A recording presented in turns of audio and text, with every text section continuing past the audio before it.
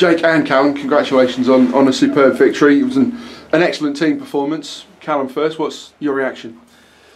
Obviously delighted, happy not just for ourselves, the management, but the fans. Like I knew it was a massive game. We knew it was a big game, and I think it didn't matter how we went about doing it. It was just about winning today. But obviously to do it in that style in the first half, especially, it was it was pleasing.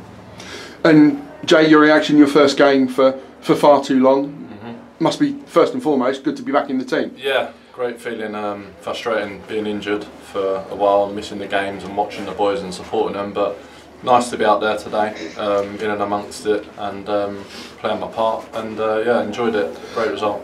The gaffer says that you're not maybe the best watcher of a game when you're out injured, but you've been very supportive of Mark Smith, and great to be back in such a fine team performance. Yeah, we got a good team spirit here, good bunch of lads, so that's important. So when you are, either injured or out the team, just supporting the team, and hopefully we get the good results that go with it. And Callum, we spoke after the defeat at Chester, and you were demanding a response. Today was the sort of performance that you were hinting at there.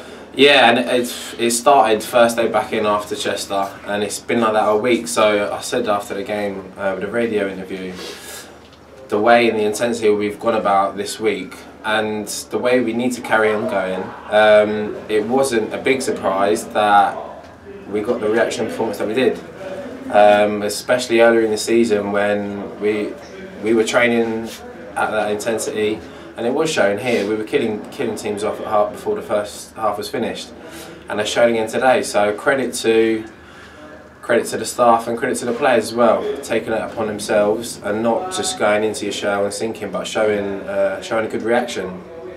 That fast start we've spoke about so many times this season, that was the archetypal fast start, 2-0 up in 10 minutes. Is there a point where you think, right, we're on it from the first whistle here? Are there signs that you can think in the warm-up, in the dressing room, right from kick-off, that you think, yeah, this is going to be good? Yeah, there's a feeling about it. We set about it obviously from the off, and the tempo of our pressing, and we kept the ball well, but getting the goals early was a nice feeling, settles the team, and we went from strength to strength, and I think that's why we finished the game off the way we did. You were a virtual spectator in the first half. Yeah. How good did that performance look from your perspective? Yeah, we looked comfortable in everything we done. Once we was on the ball, we popped it about nice, and as I say, getting the goals, it takes that bit of pressure off, getting the first goal especially at home. And yeah, second half I got called into action a couple of times, but apart from that, first half I didn't have a thing to do, so nice, good feeling all round. And you couldn't have expected such a comfortable afternoon, given the circumstances, really, I suppose. Yeah, I mean, these games, they can swing either way. League form goes out the window, it's a derby. And we were on it from the off, and it showed. Did it feel like a derby, given the first half was so dominant? There's normally tackles flying in. It's normally there's a bit of an edge, but if I may say so, Woking didn't really get a sniff in those first few minutes. Yeah, it was, we made it hard for them. We defended as a team and we attacked as a team, and just for the whole 90 odd minutes, we made it hard for them. They didn't really get a sniff apart from the pen and the one before. That was it. And Callum, it felt against someone like Gozi Ogru, who's one of the top scorers in this division this afternoon. I thought you dominated pretty well. Did it maybe not felt comfortable, but you felt like you were in control of the situation? Yeah, for a lot of the game it was that way. But it starts from it's a team effort. Do you know what I mean? And it starts from the front. And if we go as a team, it makes obviously my job easier as a defender because we're winning it higher up the pitch. So that's the first line of defence is obviously from the strikers, but then knowing that we've got Callum behind us as the last line of defence, it brings. I'm quite a calm player anyway, but it's calming to know that obviously we want to keep them as quiet as possible. But if they do get through, like you had with the 1-on-1, and obviously the pen was a great save. We can count on him when needed upon, and that's credit to him because, like you said, didn't have a lot to do, but concentration levels have to be high as a keeper because, like you said, you only have one or two things to do in a game. and if they both go in as goals, things swings the game, gives their tails up, and so now. But like I said, it comes from everyone. But no, it was nice. Felt me and Dee sort of dealt with them quite well today. And at the other end, it was Aldershot Town's striker who stole all the headlines. You've played with him, played against him. I'm sure you played against Scott Rendell for Boreham Wood and whatever. You've played with him for many years. This afternoon just showed how good he is. What from someone who's maybe trying to stop strikers like Scott Rendell, how good is he? Give us a few words about. That's the Rens that I know from the couple of seasons playing with him. I mean, he got 25, 26, 2 seasons on the bounce, which is a great tally. Yeah, you put him in the box and you put him away. And today it went for him. He was on point, and that's the Rens I know. Put it in the back of the net. Yeah. Callum, I'm sure you've come up against him. Yeah, I mean, obviously he was unfortunate with his injury last season, but when I played him before, he's not just, obviously he's got the goals, but his hold-up play is good, linking players in. But look where he scored his goals today.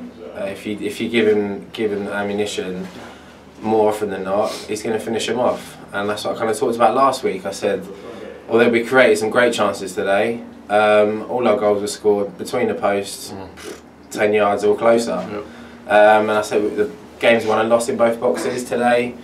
We eliminated their threat as much as possible, and like we said, we had that killer instinct today and killed the game off ultimately. And there was really perhaps only one key incident in the second half. The penalty, as we've said, Jake, you were a spectator for most of the game, but how do you retain that concentration when suddenly you're called upon for a vital moment, as vital as a goal? Yeah. It's the art of goalkeeping, I suppose, that you've got to be 100% in that moment. Yeah, we want to get back to clean sheets. We was getting them regular at the start of the season, so that's important, and it's nice to finish today with a clean sheet. As I said, they only had 2 chances really, and I kept them out. So I was buzzing with Cal following up the pen, because to be fair, I couldn't get away from me. I'd like to have palmed it out wide, but he's reacted first and got in there, got a great block, and that's just as important for us. Yeah, and did you guess, or did you know that I had a feeling it was going that way? I had a feeling he was going to go right, but then when he started, I knew. I had a good feeling he was going to go right, and felt confident that I was going to make a save. And then that shows the commitment of the team, the quality of the team, that 4-0 up, in control, but the goalkeeper, the defender, is still putting their body on the line to preserve that clean sheet. As a goalkeeper and a defender, that means as much as Scott Rendell walking away with the match ball, I suppose. Definitely. I mean, our job at the end of the day is to defend and keep the ball out the net. So if we're doing that, we can trust our forwards that if they get chances, they're going to take them. But like I said, obviously a great save from him. I felt confident in Coley, and he just didn't look too confident stepping up. I was watching him, and sort of body language you can tell, and I just thought, just react. Obviously Chester missed their penalty, hit the post, but I was there reacting to it. And luckily, yeah, together we combined to keep the clean sheet, which was nice. Excellent. And finally, on to New Year's Day at Kingfield, a completely different game.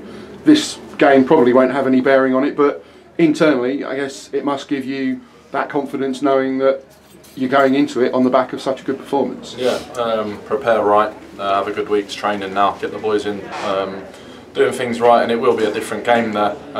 They'll be fired right up for it. And yeah, bring it on, we'll be ready. But I suppose the obvious team talk, just one sentence, same again please lads. Do you think that it can be as simple as that?